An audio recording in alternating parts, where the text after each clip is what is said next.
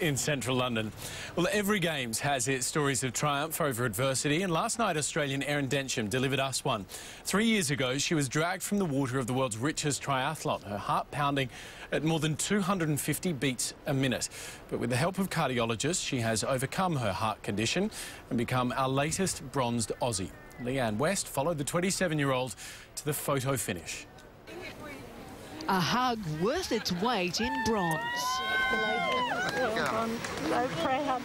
Jan Densham bursting with joy for her very humble daughter. My last conversation with Erin on Skype, probably about 4 days ago, was, and she said, "Oh, Mum, like, don't go yelling out." I'm like, "Oh, it's okay, the Olympics, you got bronze." I get embarrassed, so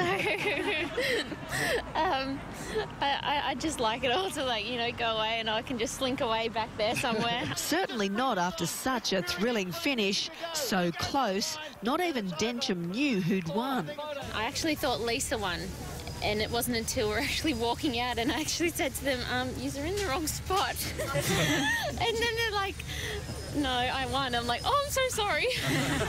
So I had to re-congratulate her again. I felt so stupid, but I've never, ever seen a race like that. That was truly incredible. Densham's race watched by a noisy cheer squad of family and friends here in London, and back home, none of them surprised by the grit she's shown since surgery for a rare heart condition. Worked so hard with all the things that have gone wrong in the last 3 years to get to this stage.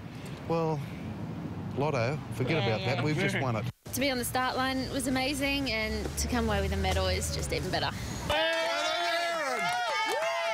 In London, Leanne West, 10 News.